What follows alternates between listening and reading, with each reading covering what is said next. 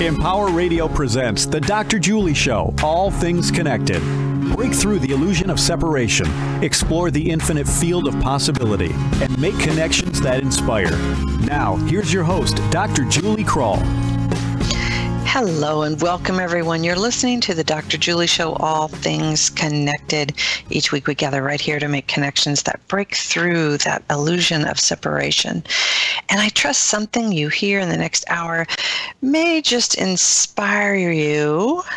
I'm gonna say it, to engage in a new kind of political conversation, maybe to expand beyond your current values and move into something more global. Why am I saying all this? Well, a couple weeks ago, I was engaged in a conversation about the current political landscape with a few people that I deeply love and respect.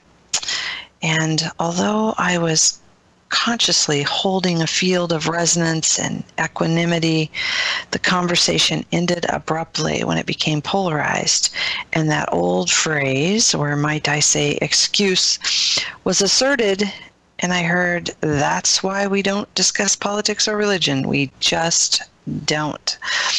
So you can imagine I sat in disbelief. If family members can't have a healthy discussion, who can?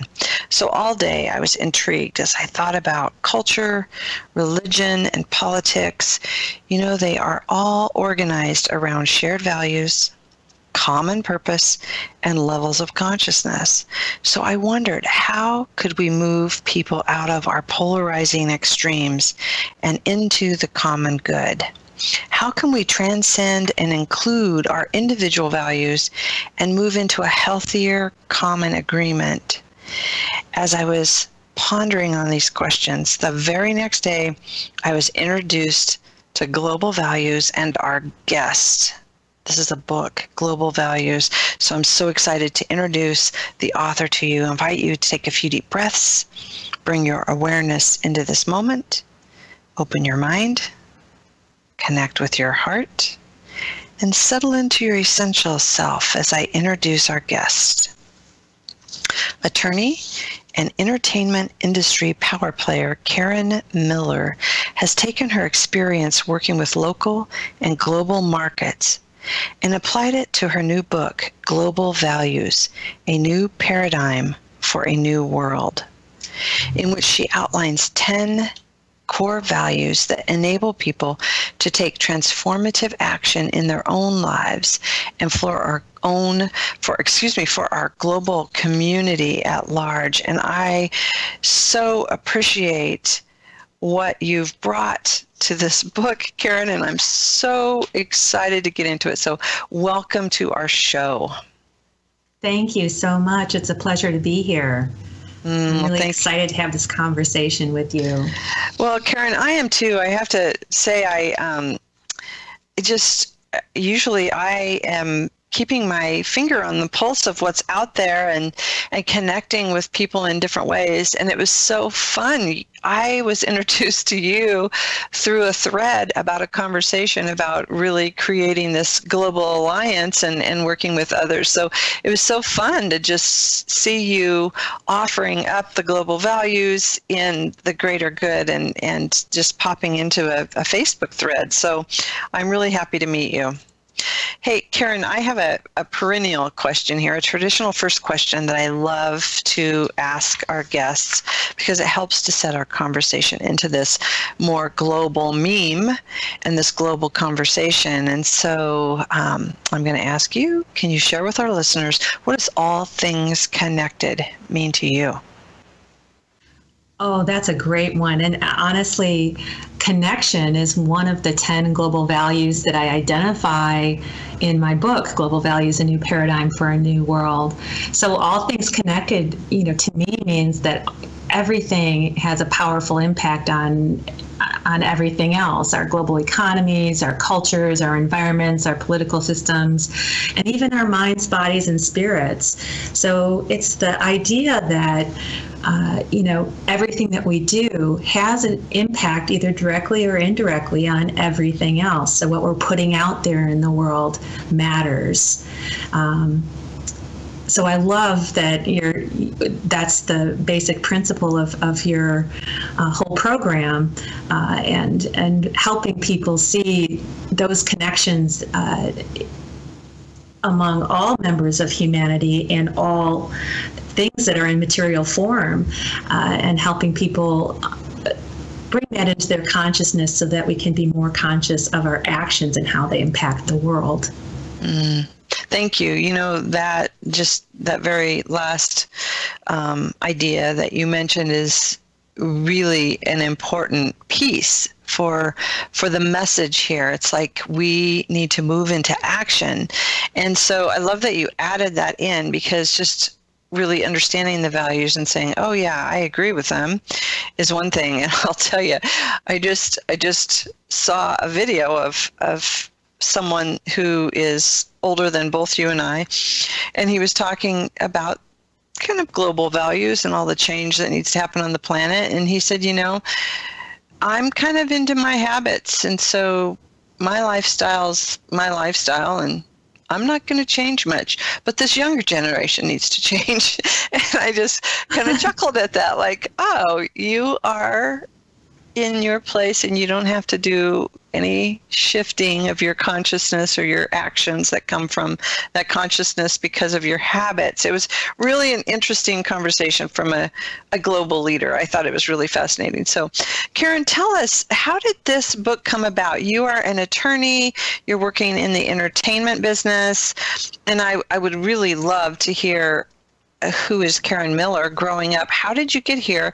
And then what inspired you to write this book? What created the impetus to bring this global values conversation into your life? Sure. Well, it started over 10 years ago. I've been working on this for quite some time and only published the book last year.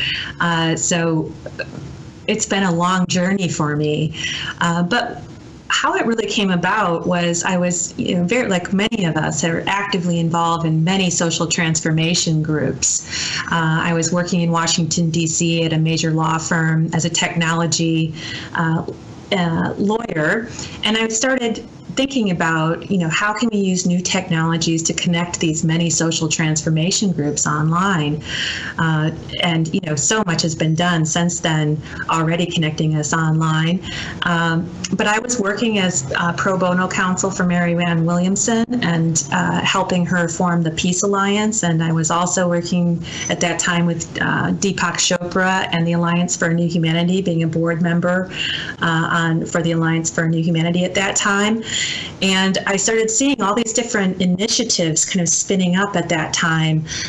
Even at that time, Neil Donald Walsh was just starting the humanities team, and even the organizations sounded like they had similar names: Alliance for a New Humanity, Humanities Team, Peace Alliance, and all these different groups forming. And I thought, wouldn't it be great if somehow we could unify all of these great initiatives, everything from peace to social justice to other things like the green movement and environmental sustainability, and all the many sectors of society, whether it be the areas that I work in law, or the arts, or entertainment, or science even. So there's just, I sense this big movement of social transformation and trying to figure out how can we connect all of these people, just like we talked about earlier about connection. How do we connect all of these various people, help them feel engaged within this movement, and help people to see this as one movement of social transformation? And at that time, it was, the Bush administration was promoting the term family values, and I thought, well, I have values, and I know that this movement has values, but it's not very well articulated at this point. So what are those values, those core values that are the basis of this social transformation movement? And that's where these 10 global values, what I call global values, came from. It's unity, community, life, freedom, connection, sustainability, creativity, empowerment, choice, and integrity. And I use these values to tell the story of unity consciousness and this social transformation movement. Nice, thank you. So, before we get into the individual values, because I'd love to have a conversation about some of them, I'm really curious about values and what you've learned about this as far as really creating common values.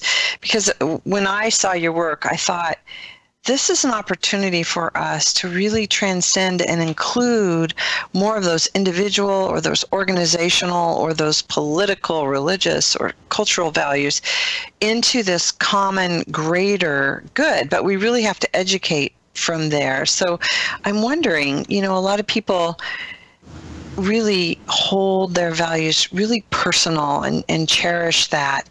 How is this similar or different than global values? And what's, from your experience, Karin, can we transcend and include our individual values? Do we change our individual values?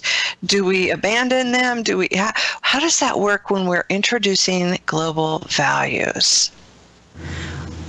I like to think of it like I'm using these values, these 10 values that I just articulated, global values, just to tell the story of unity consciousness. So each individual can, of course, there are all kinds of wonderful values that I haven't articulated in the book. People even value laughter or value, nature or value science or value all kinds of things, or their very religion. But what I'm doing with the global values that I speak of in the book is to tell the story of unity consciousness. So this is not to exclude other values that people hold, but just to create a framework for this conversation that can, as you say, cut through these religious and political and even cultural boundaries that separate us and help us find that sense of connection, while at the same time people maintaining their individual values. But I think the key is to think of this as, there's a concept of moral relativism or ethical relativism, where that's the idea that personal values can't be wrong because they're made relative to social and cultural and historical and even personal circumstances. So, of course, we always look at values in context, but moral relativism is the idea that there aren't necessarily right or wrong values. But I'm taking a more objectivism approach. It goes all the way back to the Stoics of ancient Greece, so this isn't anything new. Or Sam Harris talks about this in his book, The Moral Landscape. But that there are values that are more helpful to humanity and more helpful to society than others. And I'm taking the position that unity consciousness is helpful to humanity, and that this framework of global values is helpful to bring people together and build those connections and help people recognize and remember or remember our connection to one another. Yeah, thank you. So really, when we're talking about global values, we're just really inviting people almost to do a paradigm shift, to really look at the world in a different way. But it doesn't have to be scary. I love how you wrote your book, really looking at history and looking at evolution, and you kind of told this beautiful story to kind of wake us to our inherent unity. But you're not saying don't have this value, don't think this way. You're just really introducing that unity consciousness and inviting them into these common values that we share when we really do believe in unity consciousness. Yes, you can almost think of it as an umbrella overarching all of us that brings us all together under one banner. So with this banner, with unity consciousness, why is it important for us to be introduced to unity consciousness now on our planet? What is, most of our listeners are very aware of unity consciousness, but what is your elevator speech, so to speak, here on why is it important for us to understand our inherent unity, to remember it? Well, I think so many of us recognize that the world is in crisis. You know, you just watch the news, there's natural disasters with climate change and man-made disasters and terrorism and refugee crises and poverty and so many challenges that we're facing. And then also, as you just mentioned, divergent viewpoints and very polarized viewpoints in politics and religion. And it's easy to feel that we're more divided than ever today rather than connected as one body of life.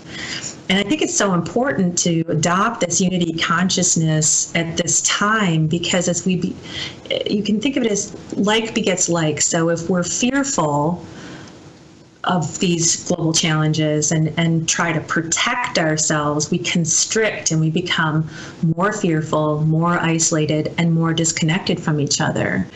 But if we shift to unity consciousness and seeing how what we do impacts others, we tend to move more towards love and compassion for others, and that heals us. And as we step into the shoes of another, we begin to see our similarities rather than our differences, and that's how we have the possibility of overcoming this dramatic, polarized world that we're currently living in. Yeah. You know, when I sat in my conversation with family members that I loved, it was really kind of interesting because the conversation got shut down, and I brought it back up and just said, can we talk about common values? What's really important to us?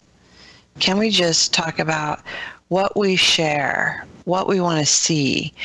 And when I brought that back to the same group that was in conversation after I went and refilled a coffee cup and breathed and walked away from it, I came back and I said, can we just talk about common values? And there was more tolerance, there was more openness, there was more trust to say, really what it did was help those in the conversation really feel the sense of unity again. It brought more safety, it brought more calm into the conversation. It was really helpful to just say, you know, what about our common values and shared purpose?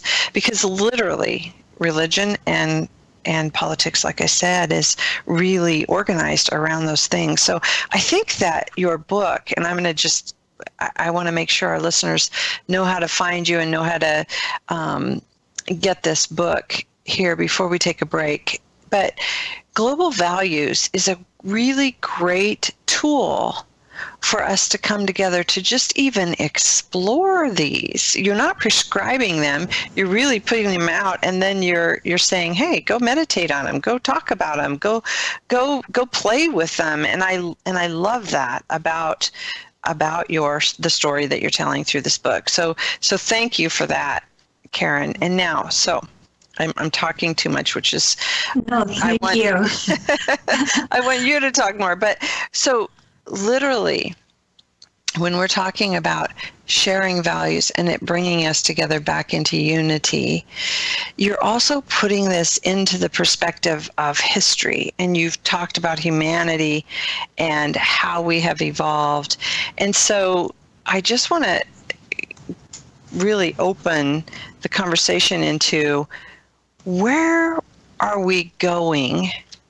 What is the trajectory? I know you talked about if we literally don't create radical change, radically do things different, if we don't really come together and say, whoa, let's question everything we believe. Let's question what we've been taught. Let's question what we value. And then let's choose, which is another one of your values, choice. Our trajectory looks very different if we don't step up into common global values, and if we do. So I'm wondering what you might say about that. Well, I think that it's more important than ever that we adopt this unity approach and this new paradigm, values paradigm of unity consciousness, because we're already so connected. I mean, just even with the internet and with airplane travel and international commerce, we have connections around the world instantly already. And so it's much harder today to live in our isolated bubbles of our own family, our own community, or even our own country, because all countries and all people now interact so regularly. So, in the book, I talk about how humanity has kind of shifted on how we view the world, or how we make sense of our world, from mythos, or understanding through myth, to theos, understanding things through religion. Logos and is reason, and brought to us by the Greeks, of understanding through reason and then through science. And I see that we're now moving into a new era of what's been called holos, or a holistic perspective. You can see this even in holistic medicine, or holistic healing, or holistic, it reaches into just about everything now. And I'm saying, why don't we think about holistic values as well, that could be beneficial? Just as in medicine, you may go to a regular medical doctor for certain things, and which is very beneficial, but you may also then go to a holistic doctor to take another approach, another angle to your own healing. I'm suggesting this other approach to healing humanity and healing the world through this alternative values system. Thank you, Karin. I love that, because that's what it is all about, is bringing us, that remembering is bringing us back into our wholeness, because there is no separation, like we talked about. Thank you for that. This is a good place then to talk about 3 of these values, and I would love to hear you have a conversation about them, because to me they speak of our wholeness, and yet you write about them all in a different context. So if someone's just looking at this list of values, they might not be able to discern or differentiate what you're meaning in the differences. So when you talk about, I'm going to do 1, 2, and 5. You talk about unity, community, and connection. And those 3 are all really about this worldview of unity, and helping us understand this inherent wholeness of who we really are. So can you speak about those 3 values: unity, community, and connection? Sure. So unity is, like we've been talking about, the overarching principle of all of these global values. But it's the concept that together we make up one body of life. And I say that our diversity is a celebration of all that is, and together we are whole. So unity can be seen as our essential state of being. And together, if you think of us like each individual person is a cell making up one human body, together, each of us as individual cells make up one body of life. So that diversity is really important in we've heard the term the tapestry of life, all the many colors coming together to make a much more interesting and also much more strong and substantial tapestry of many different threads.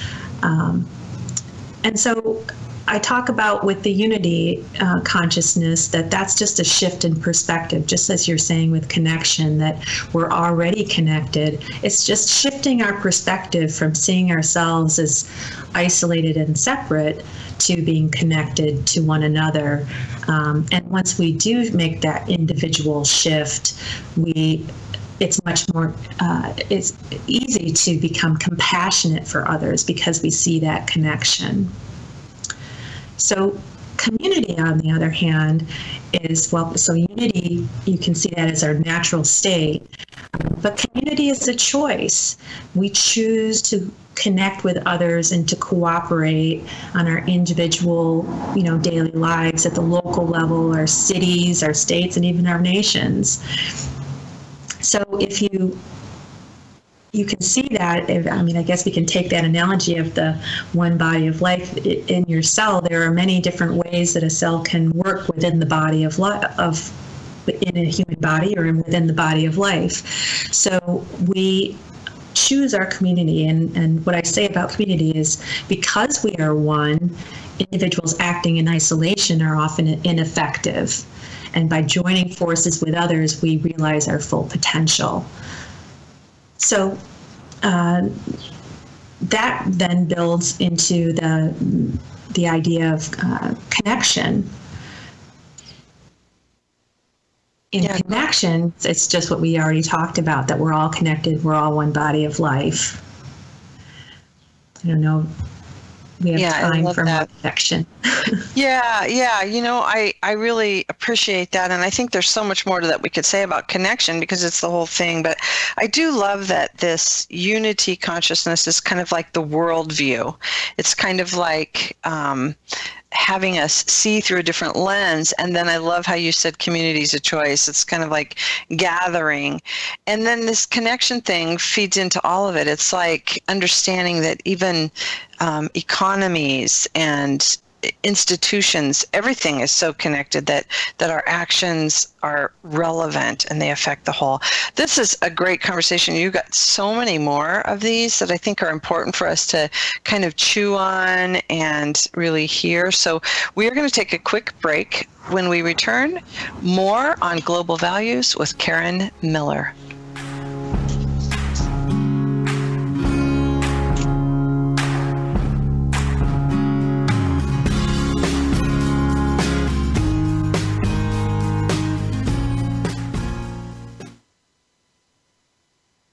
Have you ever lost a cat? And have you ever wanted to get your cat back after you lost it? Hi there, I'm Andrew Hoffman. I went on this website called inventnow.org. Then I decided to make an invention of my own. It's called the Lost Cat Magnet Invention. So you can get your cat back after you lost it. Just turn it on, and lost cats stick to it. That's a good cat. If your cat was hiding up in a tree, it won't be up a tree anymore. It will be stuck to the lost cat magnet. And sometimes they fly toward you in the air. Just listen to one satisfied cat. See, that's proof. You should go to the inventnow.org website too. But just remember one thing. Don't do a lost cat magnet. Anything's possible. Keep thinking. Get started on your own inventions or just play some games at inventnow.org. Brought to you by the U.S. Patent and Trademark Office, the National Inventors Hall of Fame Foundation, and the Ad Council.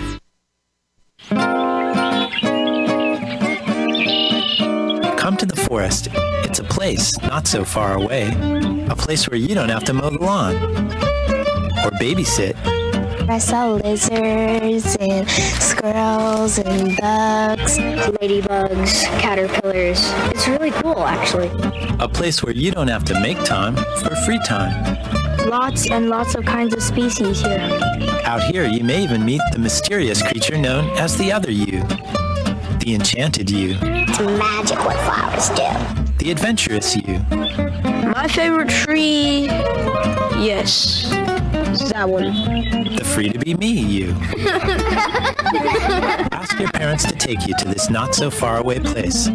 Come to the forest, where the other you lives. But first, stop by discovertheforest.org, a public service announcement brought to you by the U.S. Forest Service and the Ad Council. Do you get tired of styling your hair every day?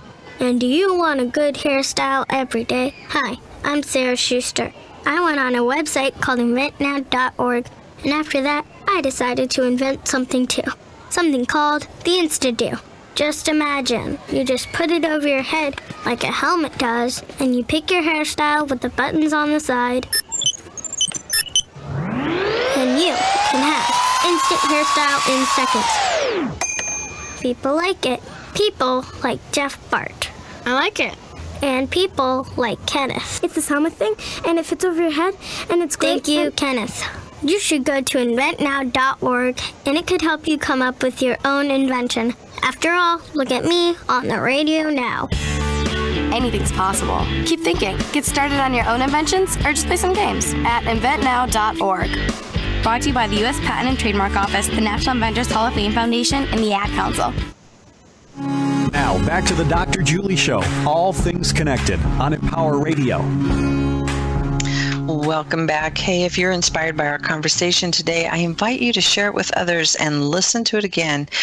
Please visit our website, thedrjulieshow.com, where you'll find the archive link for this show, as well as listing of upcoming guests, and there's so many amazing people we're having on this fall, so I encourage you to go there. Again, that's thedrjulieshow.com, and stay connected all week on our Facebook page, All Things Connected with Dr. Julie, where we continue the conversation.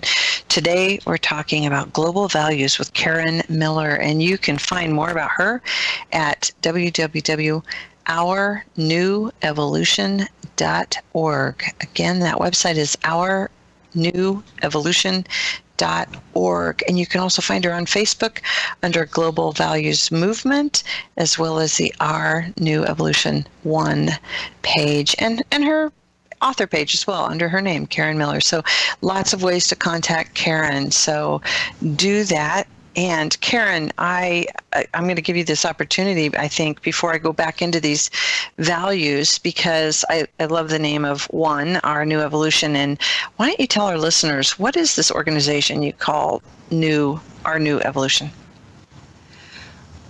Well, I came up with this organization as the idea is to be a nameless, faceless organization that could serve to unite the many great efforts that are going on in social transformation. You know, we talked about the peace groups, the social justice groups, the environmental sustainability groups, and me seeing global values as a common thread that could help to serve to unite these many efforts.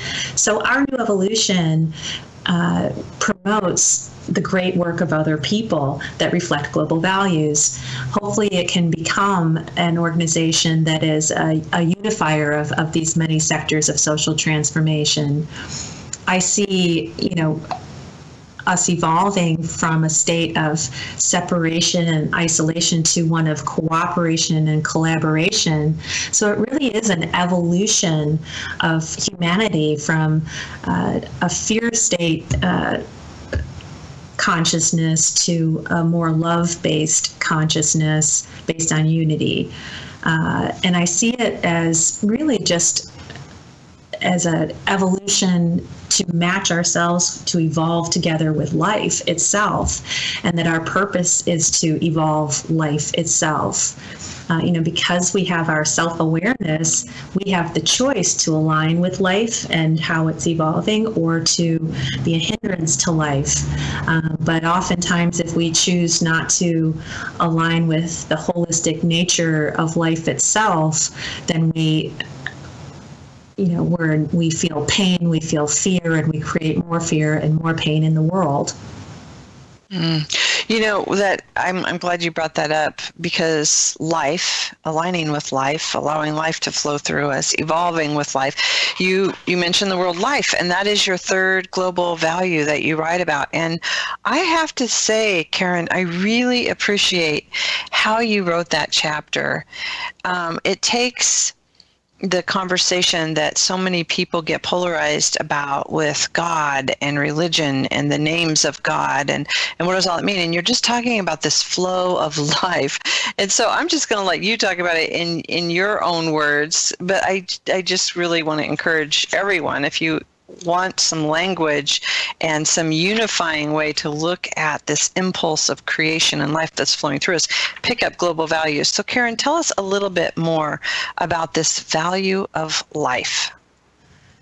Yeah, so I saw that the same thing that we were just discussing, that religious terms can often cause people to just stop talking. It stops the conversation. And so I use life oftentimes interchangeably with the term God. In the more New Age movement, people talk about energy and the flow of energy and the vibes that they're giving out or what have you. But I move towards thinking about it as, well, this is just life, and we can align with life and life energizes and moves all things, or we can be a hindrance to life, as I was talking about. But how I describe it in the book is, in the beginning there was the Big Bang, and life moved out into form in matter. And even in the Bible, in the book of John, it says, "In the beginning there was the Word, and the Word was God, and the Word was God, and all things came into being through him. In him was life, and the life was the light of men." So I see this as, vibrations burst forth and traveled out through all of matter, and is continuing to burst forth and travel out through all matter, evolving itself to experience itself in matter. And so because we are self-aware, we have the choice then, like I said, to align with that and that which supports life or not. That goes to the sense of freedom, and that we have or at least the illusion of free will. We either have free will or the illusion of it, to make these choices of how we're going to be in the world, how we're going to align with life, and how we're going to act in our own individual lives. Good. Thank you for bringing that up, because those are two that I think would be valuable for us to discern and differentiate again, because you speak of these two values, freedom and choice. Help us understand, what's the difference in freedom and choice? So you might think that they go hand in hand. So I think of freedom as just kind of almost a state of being. It's a natural right, and that democratic principles are the foundation of our social justice. But we have the free will, or at least the illusion of free will, that allows us to make these choices and create our lives. And this freedom is necessary to help us to exercise our free will. So it affords us the opportunity to create life as we choose. So on the individual level, we can make our everyday choices. Am I going to do this or do that? Am I going to buy this or do that? Am I going to say this or that to another person? And then in the public sphere, we have the freedom to make collective agreements, and those agreements with others create our social structures that reflect our values and choices. So democracy is the principle that upholds those freedoms and equal rights and opportunity for all, and give us the possibility to make those choices in our own lives, and actively participate in those collective agreements and the formation of our social structures that thereby create our world. So I thank you for that. I see freedom. We're talking about global values. We're talking about holding this in our collective, and so I can see how those work together, but they're very different. That we uphold the value of freedom for all, and then we create these agreements that help us to move within that structure, and then we have choice within it, which is really good. So thank you for differentiating that. I think that's really helpful. One of the values that I think most people won't be surprised about in our world today, when we talk about a lot of our global challenges, is this issue of sustainability. We're all looking at the green movement, the environmental crisis. We're all starting to talk about sustainable. Our kids are teaching us to recycle, repurpose, reuse, and so there's some important concepts that are coming here. But I really want you to speak on that, because when we as a collective, again, when we as this unified body of humanity adopt this value of sustainability, it really changes everything. It really changes how we do life. We have to rethink so many things. And people say, well, I'm green, or I recycle, I repurpose, or I shut off the lights when I leave the room. But really, the conversation is bigger of what does that really mean for all of us as a collective. So can you speak a little bit about sustainability? Yeah, I think, environmental sustainability is part of the picture, and it's so important given our, global environmental crises. But I'm talking about sustainability, taking it a step further to sustainable practices across the board, a broader view to move to a more holistic perspective in our personal interactions, in our communities, and our nations. So I say that sustainable practices are essential to maintain the flow of life, like we just talked about, for the individual, the community, and the world. So unsustainable practices would be blocking the evolution of life, or blocking energy for others, or doing things that we can't continue in the long run. They have a very short lifespan. So this is moving from short-term individual gain at the expense of the whole to long-term sustainable practices for all. So we're moving from a kind of Darwinian survival of the fittest competition to a more sustainable collaborative approach. I love, I don't know if anyone's heard of the compassion games, but it's a game to be the most compassionate, and you get points for that, but they use the survival of the kindest instead of the survival of the fittest. But looking at that approach, like just from individual short-term game to long-term sustainable practices for the whole. So really that helps us shift our priorities, where we're always looking at what's in the greater good of the whole. And sometimes we need to make intentional choices that may not be for the greater good of me, but it really grounds us in that holistic thinking. Thank you for that. I think that's so important when we really shift this perspective, this worldview into unity consciousness. It does, the basic value is what is in the greater good of the whole. Thank you for that. That leads right to that empowerment one too, because all of a sudden now we're looking at what's in the greater good of the whole. So we're looking at our neighbors, we're looking at our coworkers, we're looking at other nations, we're looking at refugees, we're looking at starving children, we're looking at violence, we're looking at so much more when we start thinking like that. So let's talk about empowerment, because that fits in with the choices and the sustainability and what's the greater good. So what do you mean by empowerment, and what is that global value?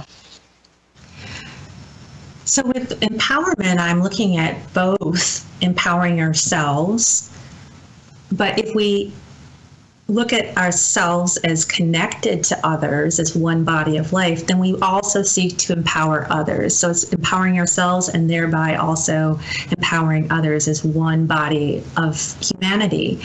And together then we realize our true potential and our true power together. So, it starts with the individual, that we have to overcome our fears of really putting ourselves out in the world. By writing this book, I had to overcome my fear of, who am I to write this book? Who do you think you are to give advice to humanity? Who am I not to? That I've taken this journey, and it's empowerment of ourselves to speak our truth of what aligns with the greater forces of life and this holistic approach. But then we also realize that once we empower ourselves, that we are even more empowered and more strong and more effective if we empower others and work in collaboration with others. But the key is that it's really important for us to claim our power, both individually and collectively, because if we don't, it's really clear that others will, and others will, who may not be aligned with this holistic approach, this holistic viewpoint, work to polarize us further. So true empowerment encompasses the whole of the individual and the collective society, and it's just based on cooperation rather than domination. Karin, what do you mean by claim our power? I think that's a really important piece here. I just want to pause into that and let you speak a little bit more, because when you say if we don't claim it, others will, and they might be aligned with that polarization, it makes it, really drives it home. So I'd love to hear you speak more on claiming our power. Yeah, I mean, I think goes back to the discussion of life and energy. I think that each of us as human beings have life force pulsating through us and coming out through the world. And as we meditate and become more aligned with that, we become more powerful in manifesting what we want to see in the world. So I think that all of us are powerful, and our own individual fears are what hold us back. You know, Marianne Williamson has said in her book, A Return to Love, that our greatest fear is not that we're inadequate. Our greatest fear is that we're powerful beyond measure. It is our light and not our darkness that most frightens us. So it's really claiming our light, claiming our true essence, overcoming our fears to realize that the love that and the essential essence of love that of who we really are. So you know what that does for me? That moves us into the creativity value, because I'm hearing you say claim your power. I'm also hearing that it's not only our right to have this expression, this freedom of expression, but really it's our sole purpose to create with creation, right? To create with life, to have this expression of who we are as individuals. So I love how that flows into that. Let's talk about creativity. And I love your conversation in the book. I just want to remind people that they can find you at ournewevolution.org and find more about this little book, Global Values, because really it helps you think outside of the box. It helps you really evaluate how we've been really taught and conditioned to believe values that come from the worldview of separation, and really break that open and shift that paradigm for us. So let's go to creativity and self-expression, because I love that topic. It's my favorite. Sure. So creativity, you know, one naturally kind of thinks of the arts, and being creative and how we express ourselves, and artistic expression, or creativity in writing a book, or creativity in those types of artistic endeavors. But I use it to say, you know, we are creators. We are the architects of our world. So it goes far beyond the arts, and just that we are creators, and we create everything that's around us. And that is not just a nice to have. That's our purpose in life, is to create and express ourselves in our unique and diverse ways that support the lives of others.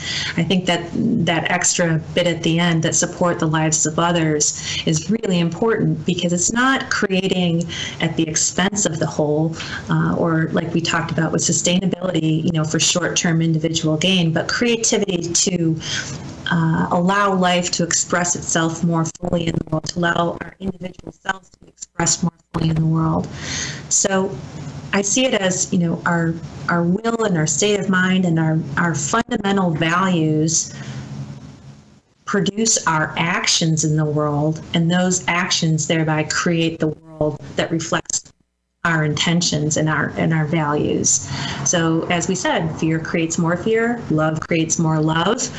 And so the key is to create a collaboration with life itself and with others, and to evolve life as a species. Nice. I hope our listeners are really hearing how all of these are really weaving together. And you talk about a tapestry and weaving the tapestry of who we are as individuals, but I'm really seeing the tapestry of your global values that you've identified, really weaving and supporting one another. These values build on each other, and you can't hardly separate any of this. So thank you for that wisdom that came through your own creativity when you were really pulling these values down into form and giving word and voice and expression to them. So thank you for that. I love also how you talk about really supporting all of life, all of us. So that takes us to this last one. And I can see this totally weaving in too, Karin, because we've talked about all of these. And before we talk about what can our listeners do, I want to ask that question before we close today. What can our listeners do if they want to step up and do one thing? But that just is really in sync with this last value as well. So let's talk about integrity. What is integrity, and how do we express that as a global value? So with integrity, we often think of personal integrity, of being my word in the world, being your word and doing what you say you will do. But I use it in that sense for personal integrity, and also in a larger perspective of everything is integrated. Everything is complete and undivided parts of a whole. And when we remember our oneness and our connection, we act with integrity to the benefit of all. So we need to look at our personal integrity, matching our values to our actions to our values and being our word, but then also our collective integrity, just keeping in mind you can use integrity in the same sense as unity and unity consciousness, that everything is intertwined, everything is whole, everything is connected in one body of life. So when we are in integrity with others, when our actions match our agreement others, we are integrity with others. When we are integrity with ourselves, when our actions match our values, and we are integrity from a larger perspective when our values reflect the integrated nature and oneness of all things. Thank you, Karin. So I'm feeling the fullness of these and just holding them with really this exquisite beauty. They all just kind of flow and move in and out. There's a really beautiful essence about these values. So we're talking with listeners who are really in alignment with a lot of these. I know our listeners, and they get the unity consciousness piece. And like you mentioned, there's so many individual organizations, there's so many opportunities to serve this greater whole. There's so many different movements on our planet. And now we have movements of movements, and we have people trying to really synthesize and create this beautiful tapestry within these movements, within these organizations.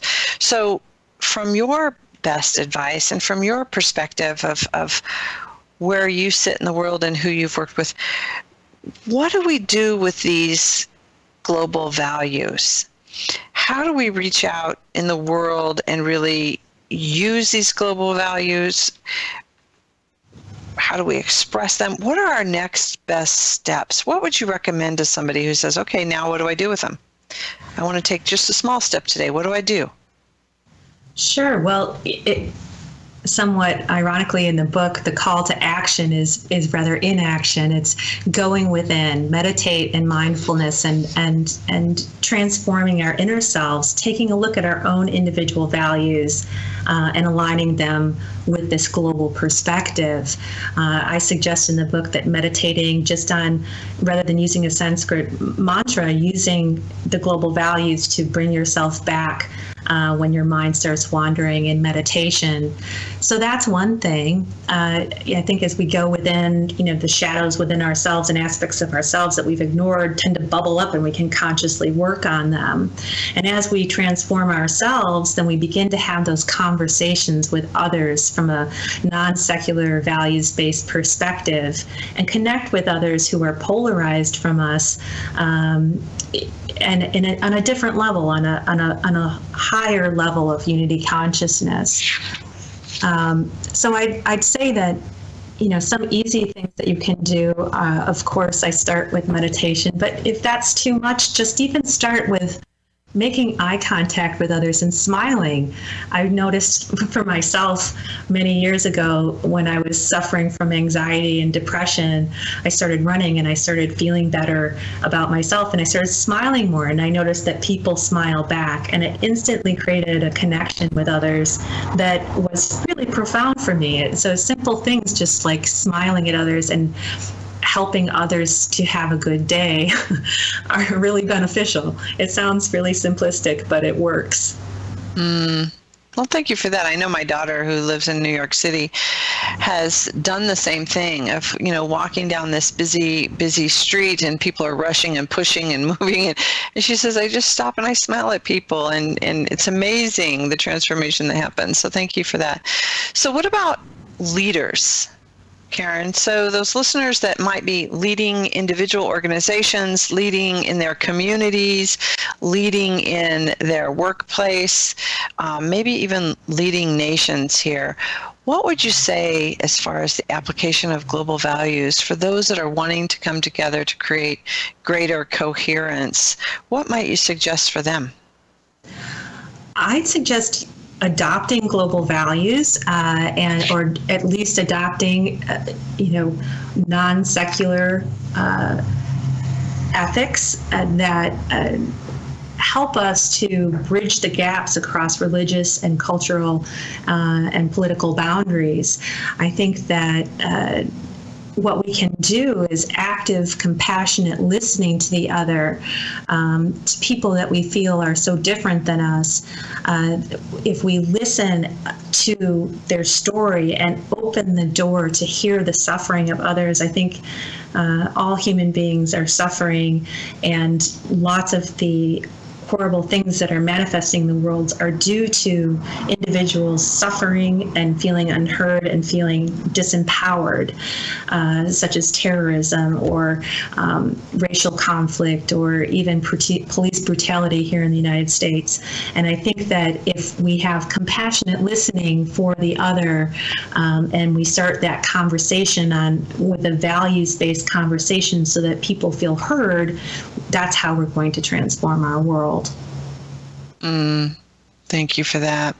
So, Karin, we just have a few minutes left in our program, and I really appreciate having you here and sharing this wisdom with us, bringing it forward for our world. It really can be a unifying tool for humanity and for individuals and organizations working in the field here. So with just a couple minutes left, is there what one message might you want to deliver to humanity today? What one thing would you want to say to our listeners?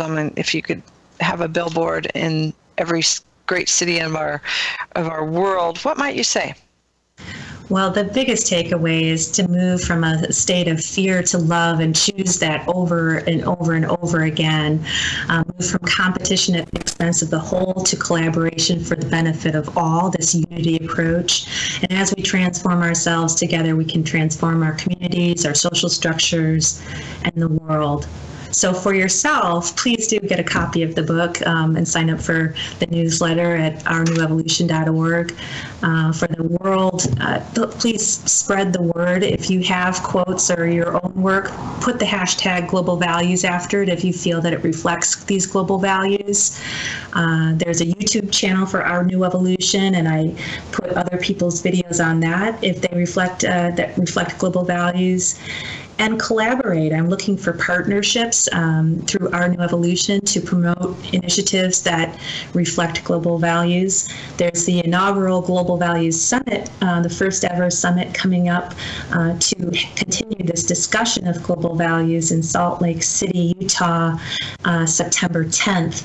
And you can find that both on ournewevolution.org and on Facebook as well. But I invite you all to join that conversation, to come to Salt Lake City and to participate in this conversation with people from all over the world, actually, who are coming to have this global values conversation. Nice. Thank you, Karin. Thank you so much for visiting us today and sharing this work with us. And I so appreciate you sharing it with everyone. This is just such an important topic. Thank you so much. Thank you for this opportunity. Oh, you bet. And listeners, remember, together we are creating connections for the greater good of the whole. So until next time, I'm sending you a world of love. Bye for now.